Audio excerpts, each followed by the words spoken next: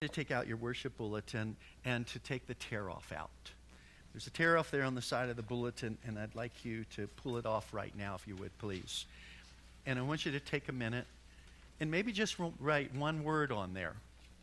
You could maybe write a phrase, but put your name on it if you don't mind. What's one anxiety that you have? One fear, one concern, one stress point in your life. Okay? One thing. And try to put it, if you just put it in one word, what would it be? Does anybody remember what yesterday was? September 23. It was prophesied by some that yesterday was when Christ was going to return. The fact is, we never know when Christ is going to return. The fact is also, we know that there's a lot of things that are happening that put us much closer to his return. Wars and rumors of war, earthquake, famines. There's so much going on in our world that Jesus very easily, everything had been in place. He could have come back yesterday. But he didn't. Causes us just to say we always need to be wise and careful in who we listen to. And the main thing also is be ready and make sure that other people are ready as well. But it was interesting because as I got closer to September 23, I started hearing more people that I know that were asking, are you watching September 23? Are you concerned about September 23? And there are some who were really becoming very anxious about what may happen yesterday. Is it September 23 anywhere still? I think we're past the date line now, right? Yeah, so I think we've passed it. But that, by the way, I really wondered when you picked that as your date for you. Get it in before Jesus comes back. Get married, because, we don't want to miss. Like the teenagers, right? Christ Jesus, please come back soon, but don't come back before I get married, okay? I want to have that fun too, right? Yeah. So, what is it? If you were to put it in one word, what causes you your most anxiety? What causes you your most stress? I look at Paul back there, and Paul Hager, and he's got this wonderful machine that he works on constantly. And weekends is the wonderful time that it's not being used for its proton treatment down at Loma Linda Hospital. And so that's when he really gets the privilege of getting called out in the middle of the night and all. And I can't help but think if he were going to put one word, he'd put down proton. Now then again, he might not. He might just put in engineers. But what would be that one thing that causes you stress? And if you don't mind, would you write it down there? And listen to the message then. Because 1 Peter has some instructions for us about casting our anxieties on the Lord, our stresses, that one thing that we worry about. And he also challenges us that there's a responsibility we have to take care of one another. That our brothers and sisters throughout the world are going through similar kinds of sufferings that we are, and we need to be taking care of each other. And one of the best things we can do, one of the best ways to cast our anxieties is through prayer and by prayer for one another. So there, I've given you the message. So those of you who need some rest, go to sleep, okay? But be prepared when the offering plate comes by. Be prepared to cast your anxiety. Now, in this case, I want you to cast it and don't grab it back. Okay, that was supposed to be funny. I'm sorry. Okay. So we cast and we keep on casting. And most of you who are worrywarts, there's nobody here. But most of you who take on stress and you say, okay, here, God, I'm giving it to you.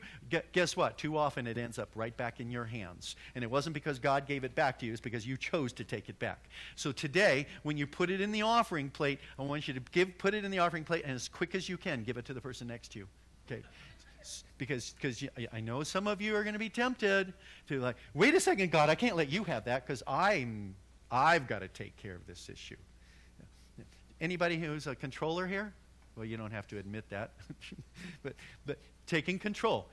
At the heart of taking control is us not trusting. Not trusting God, not trusting somebody else. Because we've got to trust us. So just be aware of that. I want you to get ready. trying to help you right now to get ready to dump that anxiety, that stress, whatever it might be, to put it there in the offering plate. Might be one of the best offerings you could give to God, especially today.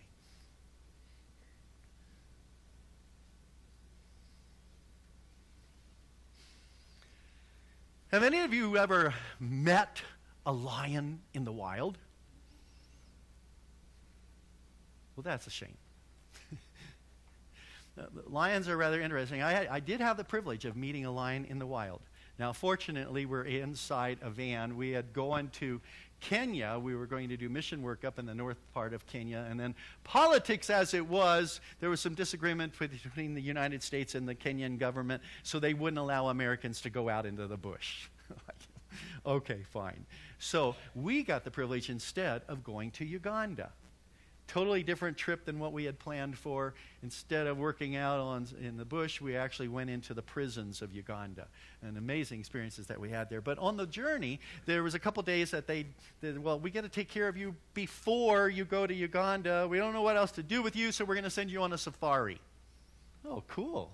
So we went out into the Serengeti Plain, stayed at a place out in the Serengeti Plain, and went on safari.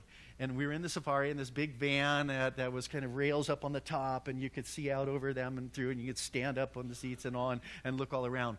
And as a part of that journey, we came up on a kill on the Serengeti Plain.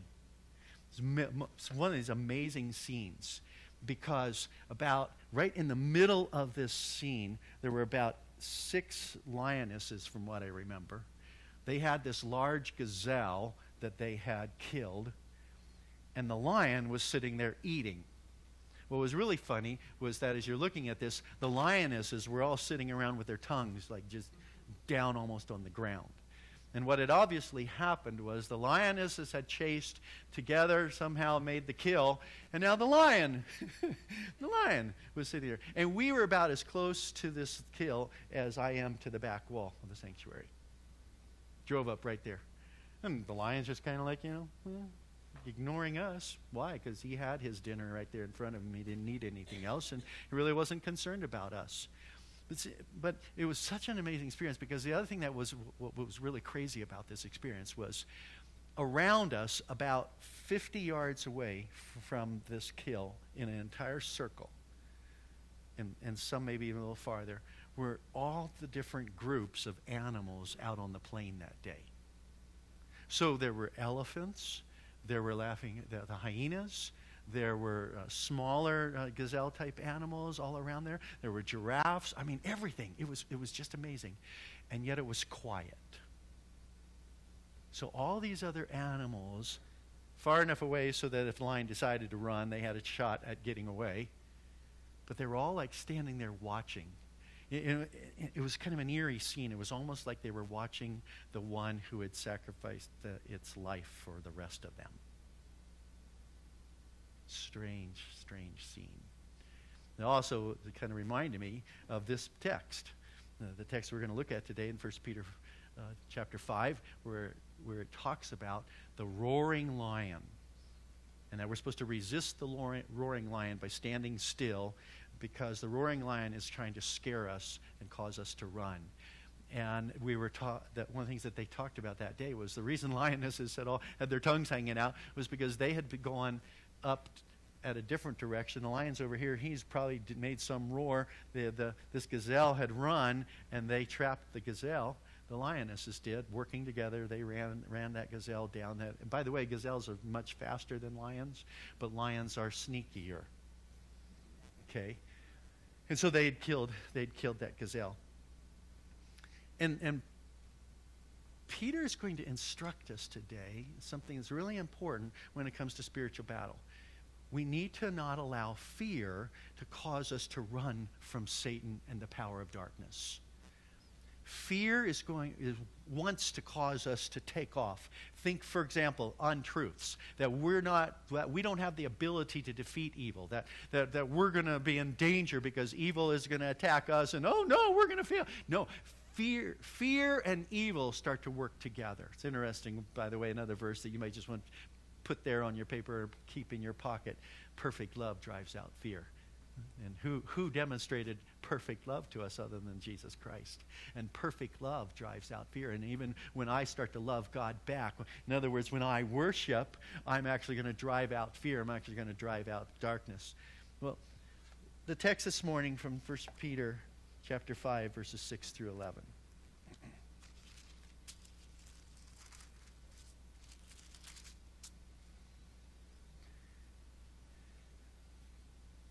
And I want you to take note of the very first word, at least in the New International Version. The very first word, humble. Humble yourselves, therefore, under God's mighty hand, that he may lift you up in due time. Cast all your anxiety on him because he cares for you. Be self-controlled and alert. Your enemy, the devil, prowls around like a roaring lion looking for someone to devour. Resist him, standing firm in the faith, because you know that your brothers throughout the world are undergoing the same kind of sufferings.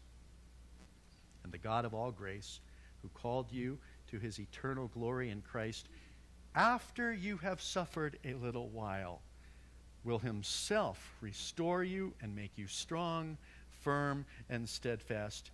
To him be the power forever and ever. Amen. The very first word is humble. And the second one, humble yourselves. Humble yourselves. It's an interesting word here. By the way, the Greeks and the Romans didn't have a word for humility in their language, because they thought that humility was a really bad thing. It was a sign of weakness. In fact, it was the word used for somebody that they had captured in battle.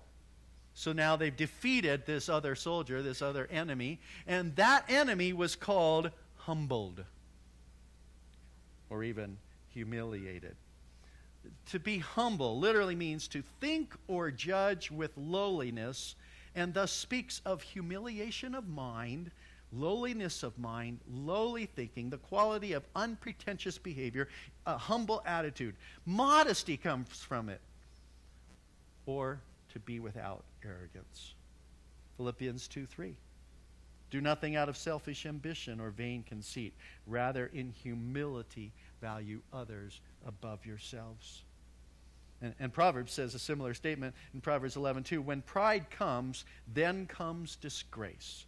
But with humility comes wisdom. Edwards, in his commentary, says, true humility is not putting ourselves down, take note of this, but rather lifting up others. If we concentrate on lifting others up, putting down ourselves will take care of itself. As we go through life exalting Christ and others, then genuine humility will be inevitable. However, if we exalt ourselves, guess what? God will take care of our humiliation for us. And he promises what? To humble the proud. By the way, I think it's a lot less painful to go the route of humility than to be humbled by God. I love a quote that I found from Plato. You know, Plato was not a God follower, right? Didn't believe in God being creator. And yet, listen to how he defined humility. He said it's that state of mind which submits to the divine order of the universe and does not impiously exalt itself. Well, that's pretty profound for a guy who doesn't believe in God, isn't it? Submits to the divine power of the universe and doesn't exalt itself.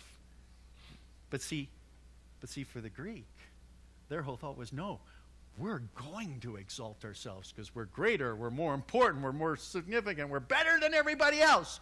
We know how to do things. We're prideful Americans. Oh, excuse me, not Americans. I was talking about the Greeks, wasn't I? Pentecost asks, the Greeks prided themselves on being better than other men. They considered it something to be proud of, to acknowledge their superiority. A man so perverted not to think of himself as being a superior person was called by this word, humble.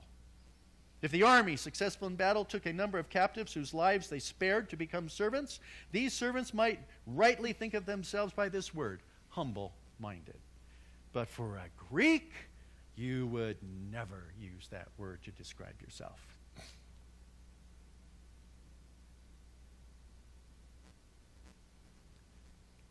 J. Vernon McGee, gentleman who was a great Bible teacher on air with the Bible and just taught many.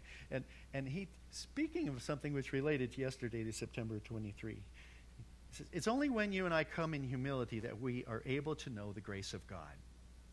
In view of the coming of Christ, humility should be the attitude of the child of God. Christ is the one who will establish justice and make things right when he comes. You cannot straighten out this world, although you may think that you can. And even Jesus pointed this out, didn't he? When he said, for all those who exalt themselves, they will be humbled. And those who humble themselves will be exalted. Luke 14, verse 11. Peter goes on when he says, humble yourselves under God's mighty hand, and in due time he will lift you up. When it's right. When God knows that you need to be lifted up.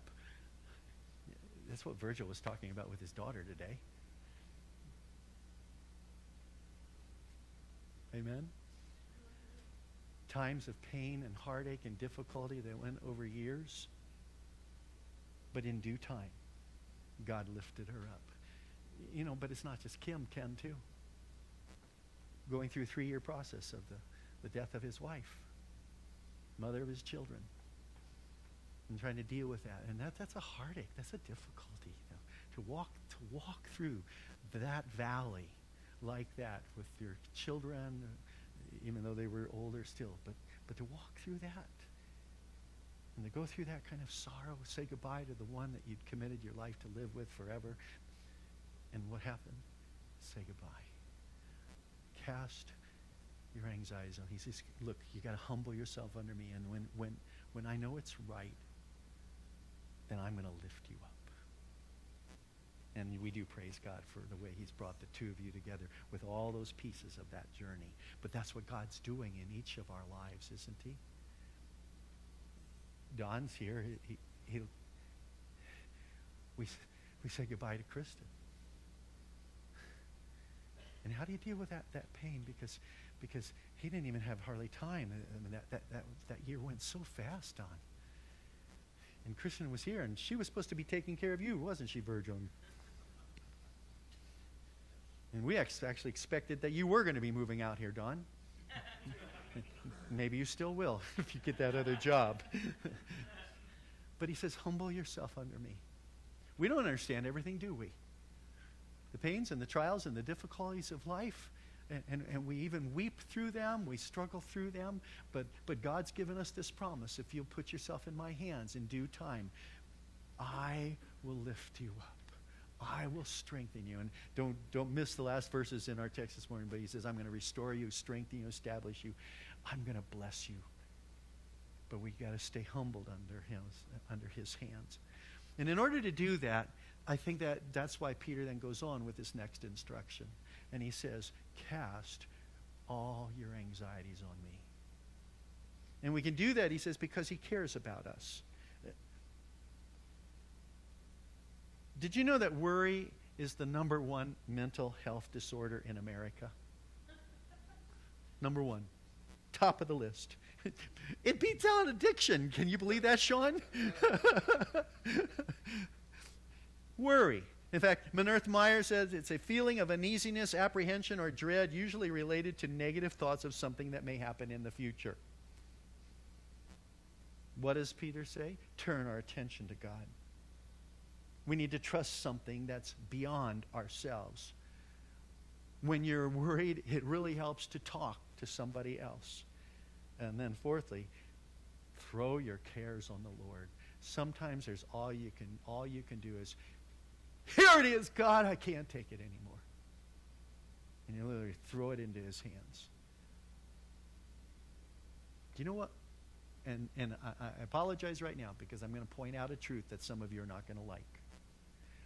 Worry is about distrusting God and trusting ourselves. Let me just say that one more time. Worry is about distrusting God and trusting ourselves. we're going to hold on to it. Because we're the ones who have to take care of it. And God, we don't trust you with this, so that's why we're going to spin and churn and get all upset, because we're going to trust us.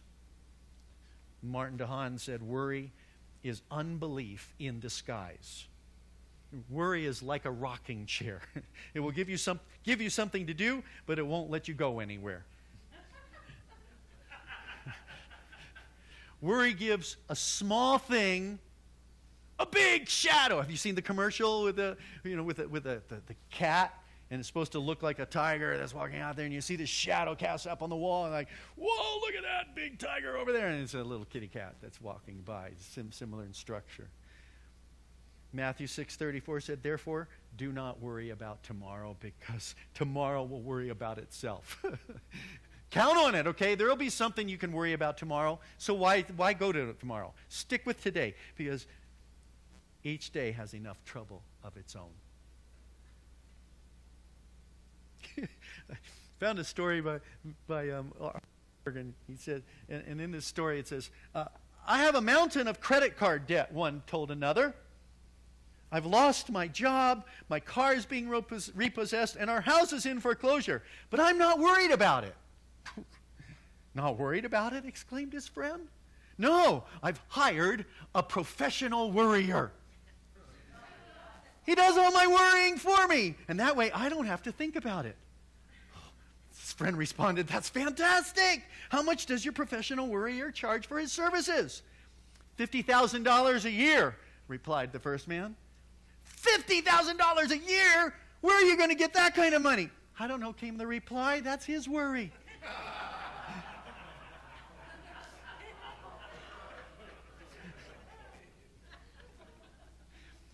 This word worry and anxiety, it's interesting because it comes from the word to divide or to draw different directions, to get kind of pulled different ways. As you're worrying, you're getting pulled apart and divided.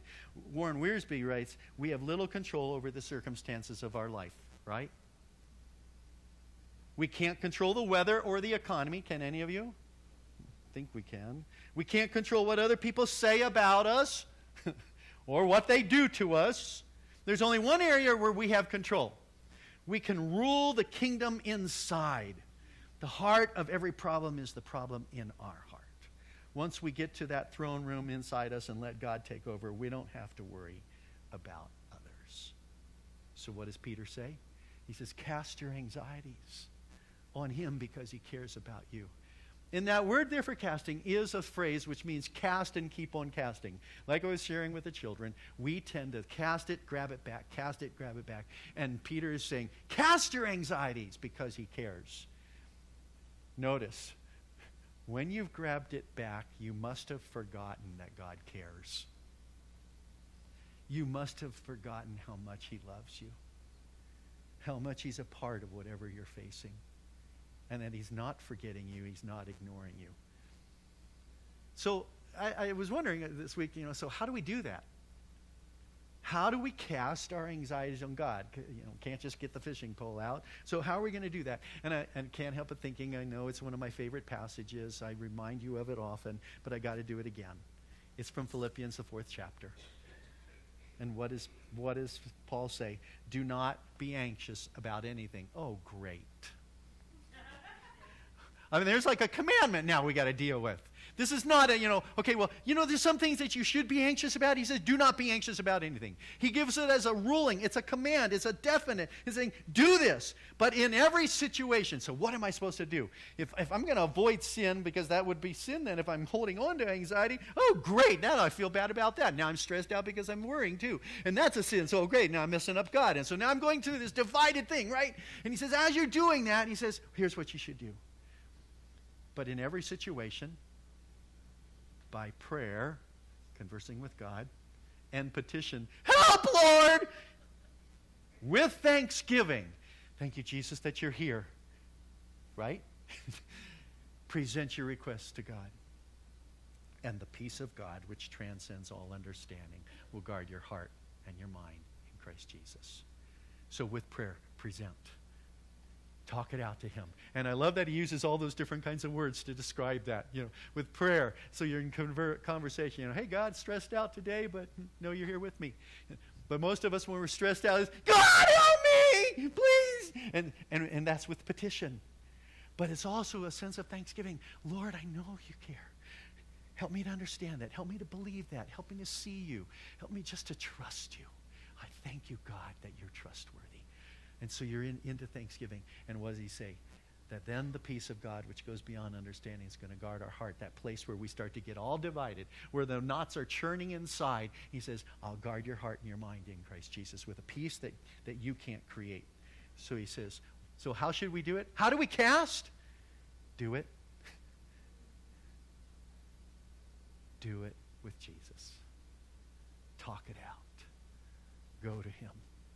Converse with him. It's what the psychologist would be challenging you to do. Open it up. Say what's going on inside. Be honest about it. Don't hide anything. Share it with emotion if you have to. Scream it out if you need to. But go ahead and cast it to the one that you know cares about you. And if you're questioning that, then that might be where you start. God, I'm not sure I can trust you. I'm going to be honest about that.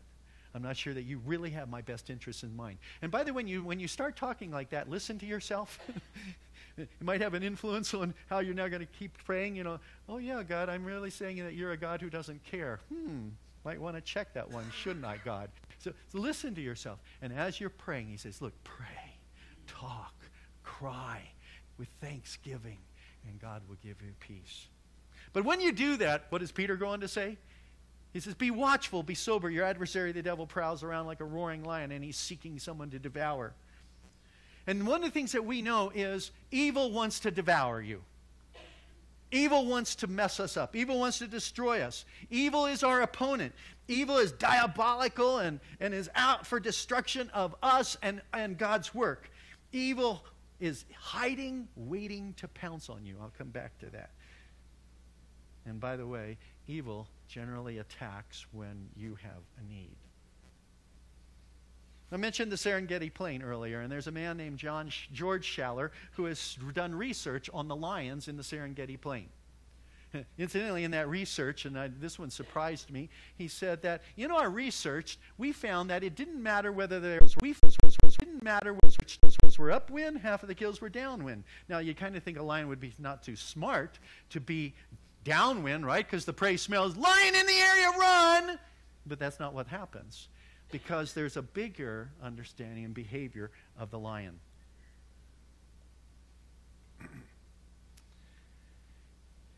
Let me read from Schaller's research. He watched a group of Thompson's gazelles crossing a patch of thick bush in order to drink.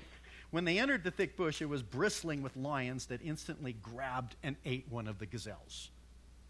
Over the next 2 hours, the same group of gazelles, having apparently forgotten the recent murder of one of their companions, tried not once, but twice more to get to the water, using the same route with the same predictable results. You get it? In speaking of this, I have no desire to be like the gazelles when it comes to avoiding the devil and his schemes. This is a lady writing about this. She says, therefore, it behooves me to know more about a lion's hunting habits. Lions do most of their hunting at twilight or in the night. As the lion is said to be the king of the jungle, Satan is said to be what? The ruler of darkness.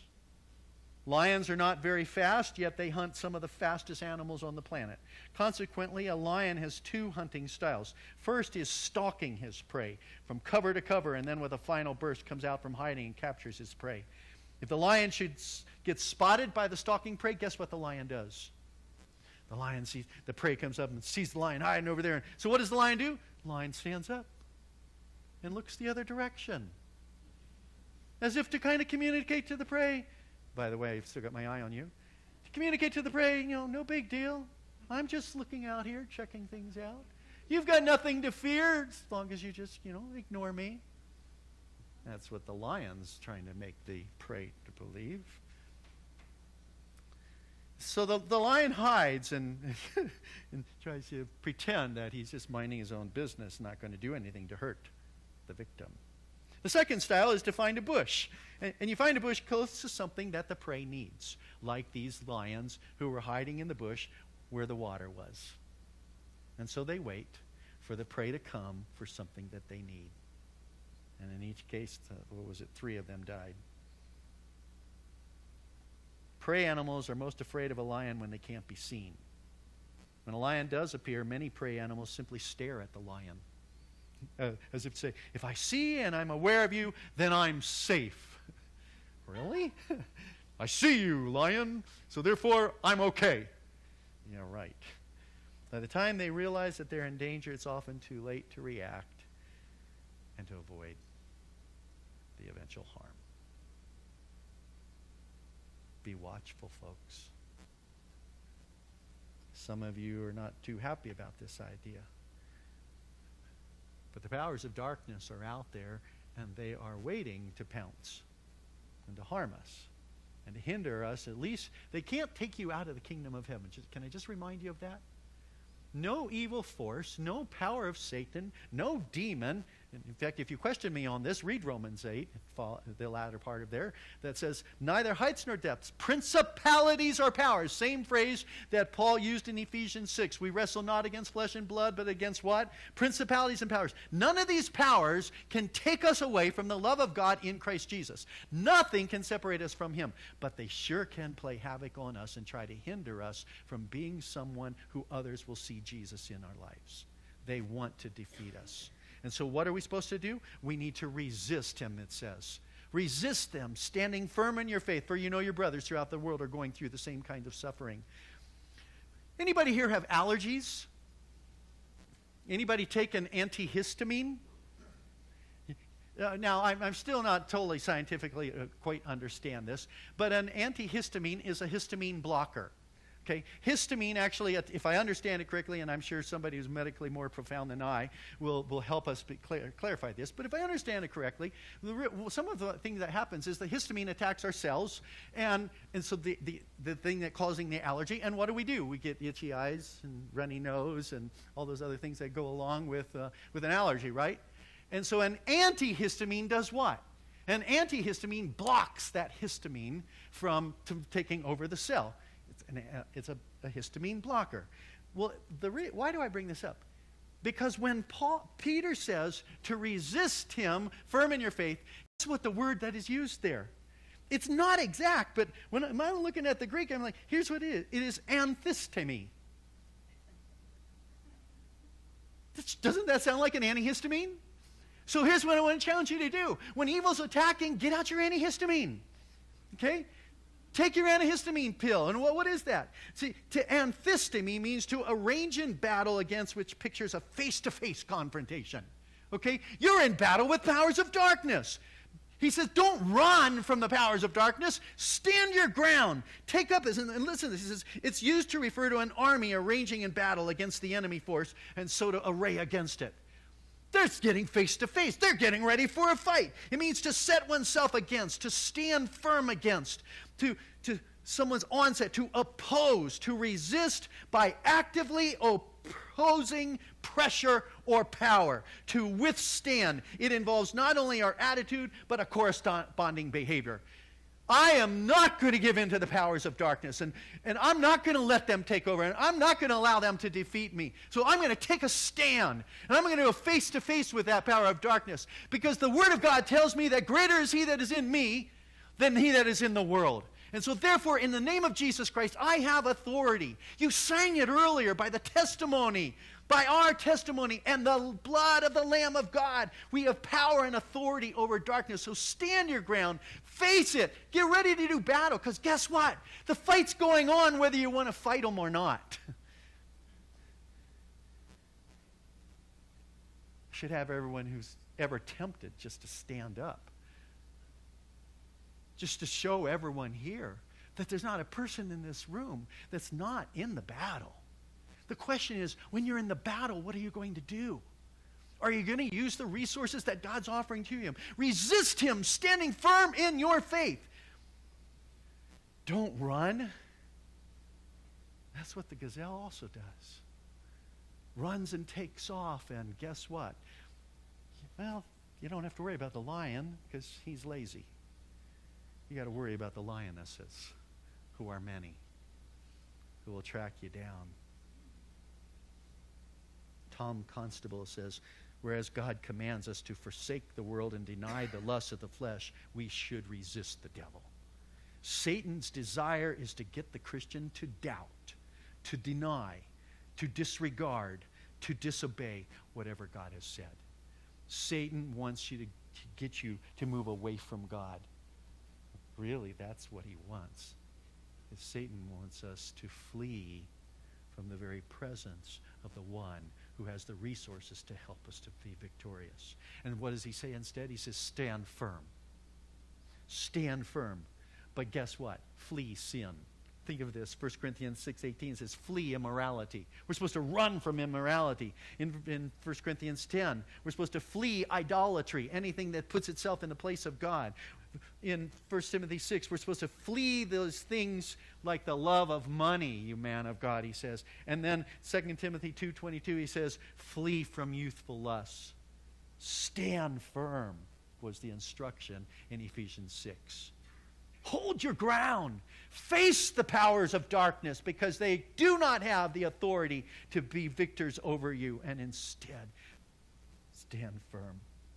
And by the way, that's when we also need to hear stand together. Isn't marriage the best example of this? Jesus said, where two or more of you are gathered together in my name. And if you agree on anything, there I am. And you can ask anything, and I will do it. Do you know what twosome has the most potential for agreement on something? Most couples tend to vote the same way, don't they? Most couples share their opinions with one another, and they come to agreement. Have you thought and understood why it is that marriage is under so much battle? That the marriages of spiritual leaders is under attack consistently? Why? Because the powers of darkness understand that the greatest twosome, the greatest unity, the greatest two that can agree is a husband and wife. And that if they will unite together and agree on anything, in the name of Jesus Christ, Jesus says, I'll do it. Do you realize what kind of power is available, couples, to you as you unite together? And do you realize why evil wants to ruin everything about your marriage? Pull you apart, cause you not to trust, cause you to be at enmity and strife. It's because marriage is that place where we have the best opportunity to agree and unite and God to respond. And by the way, can I warn you about this? Do you know who the lions like to usually pick off? The stragglers. The rebellious ones are like, I'm going to go out there and wander around by myself. And lions are waiting for you to wander by yourself. And they look for the weak, the sick, the older gazelles and like that who can't run as fast, and they pick them off and they take them down, and darkness is looking for that in us. Romans says it this way, for just as each of us, chapter 12, verses 4 and 5, for just as each of us has one body with many members, and these members do not all have the same function, so in Christ we, though many, form one body, and each member belongs to one another. In order to fight the battle, we need to stand together. We are members of one another. This makes membership in any kind of a church so much more powerful than we've understood it. For too many decades, we've thought of membership as just putting my name up there on some kind of a list. Yeah, I'm a member of Crestline First Baptist. No, membership is so much deeper and so much more supernatural than that. Membership says, I belong to you and you belong to me. We have a connection, a concern for each other. We're going to bear each other's burdens. We're going to stand together. We're going to fight that fight together. Because when you feel, I'm feeling. When you're hurting, I'm hurting. When you're struggling, I'm struggling. When you're tempted, I'm tempted. And we're going to go into this battle together. Why should we fight it out there by ourselves? Why should we try to stand alone? Because that's what darkness wants us to do. Darkness wants us to face the battle out there all alone because we can handle it. Did you hear where we started this morning? The very first word of our text is the opposite of what I just described.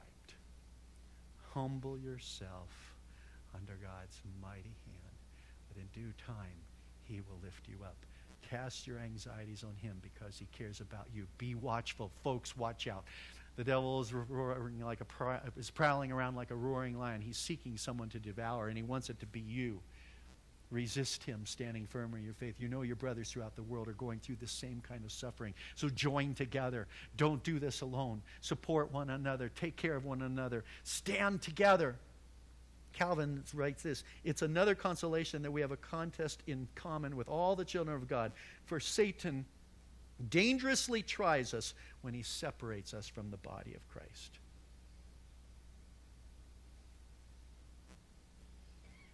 Some of you who were here last week remember the text that we used last Sunday. In our passage from James 4:7 said, submit to God, resist the devil, and he will flee from you. And the main point that we made last week is that if you're going to resist the devil, because notice it says, if you resist the devil, he's going to flee. That really ties together with this week's passage. Stand firm, face him. Don't run from him. Don't pretend he's not there. But notice, in order to do that, you've got to remember what we said last week. And that is, first, you've got to submit to God.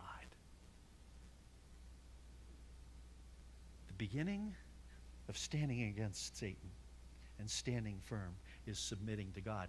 Peter just said it a different way. Humble yourself under God's mighty hand. Submit to him. That's what worship should be about. That we submit to God.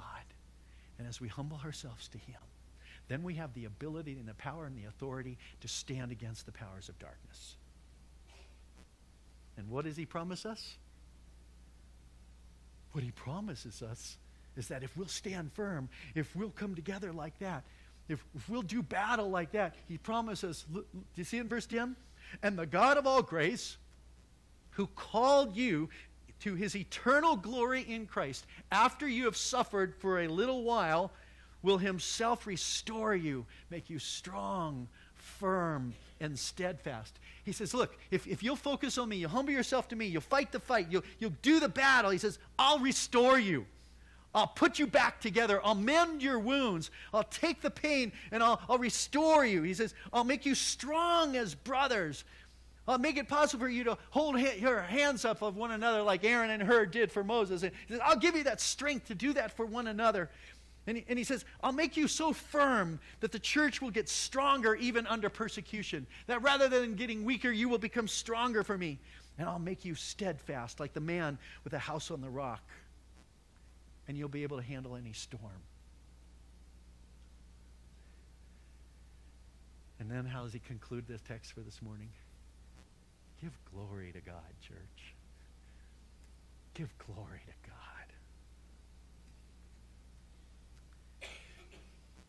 I've seen it more than once. And the spirit of the Antichrist has tried to cause us to get afraid. It happened when I was doing my thesis. It's happened other times as well, when the presence of evil wants us to be afraid and cause us to run. Some of you remember the story, don't you? I'm writing my thesis, and in writing my thesis about spiritual warfare, I've got some notes there, and all of a sudden they disappear, and on my screen is 666. That's the number of the beast, in case anybody's wondering. It's the number of the Antichrist. It's the number, and 6 is the number for humanity too. But 666 is the number of the beast, the Antichrist. And that now is over a whole section of my thesis. And the bummer is, I've been working on this thesis, trying to send it to my my doctoral committee and all, and now it's gotten damaged. And all of a sudden, I'm like, okay, not only am I getting a chill down my back because 666 there, actually, frankly, to be honest, I didn't get a chill yet. I got ticked. What's 666 doing on my thesis? And then suddenly I'm like, oh no, what did I lose? Fortunately, before I went forward, I went backwards.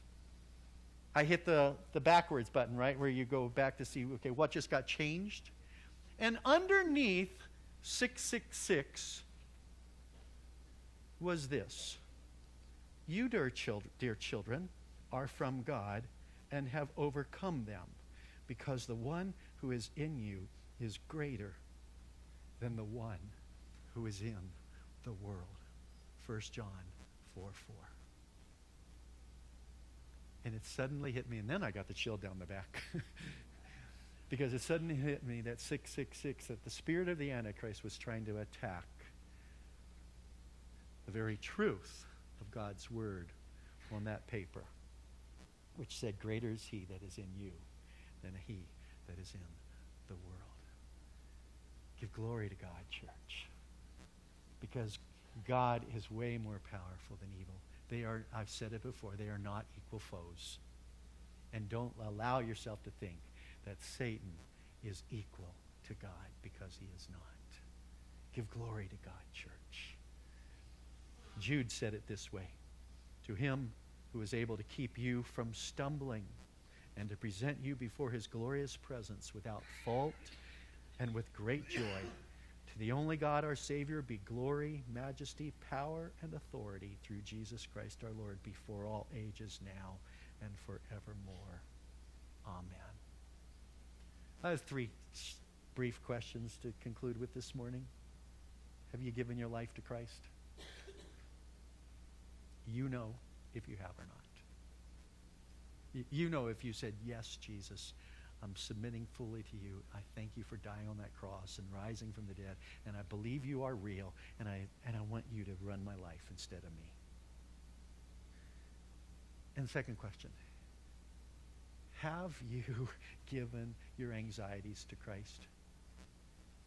Did you write down a word on that paper? And are you ready to give it away? The thing that you're most stressed out over, the thing that causes you the most anxiety, will you give it to him and not grab it back right away? Have you given your anxieties, your worries, your fears to Christ? And the third question is, have you committed to being a member of the body of Christ? Students, when we're asking to adopt you, what is the main thing we're asking to do for you? We're asking for the privilege to pray for you. And when you allow us to do that, you're saying, I'm committing to the body of Christ. I'm going to allow the body of Christ to help take care of me. And maybe we'll give you some treats too, chocolates or cookies or something like that if you want them. But more than that, it's to pray for one another. But folks, it's not just for them, is it? Every week we ask you for your prayer concerns, for your needs, for what's going on in your life. And we say we promise to pray for you. And we have a group that do. Did you know that Jan Stowe and Virgil Stowe have their house open at 9 a.m. on Wednesday morning for people just to come pray? And what do we pray over, Virgil? We pray over the prayer requests. Pray for them by name. There's only 2 or 3 of us that come there. But they got room for more. Have you committed to that kind of membership in the body of Christ that says, I'm going to help hold up other people? That's what happens in our life groups. Right? Guys, some of us meet on Saturday morning at 7 a.m. What are we there for? We're there to encourage and challenge and exhort and pray for one another. Because we see that we're in this together. We're members of one another. Have you committed to that kind of membership with one another in the body of Christ? Hey, you don't even have to stay here in this church to do that, do you? It's a commitment, though, you make to that larger body, to other people that you're going to share your life with, and you're going to share with them too. Because God doesn't want us to fight the battle out there alone. He's called us to do it together. So have you committed your life to Christ? Have you committed your anxieties to Christ? And have you committed to that kind of membership where you say, I'm going to go ahead and open up my heart and soul and allow some others to take care of me as well? Let's pray. God,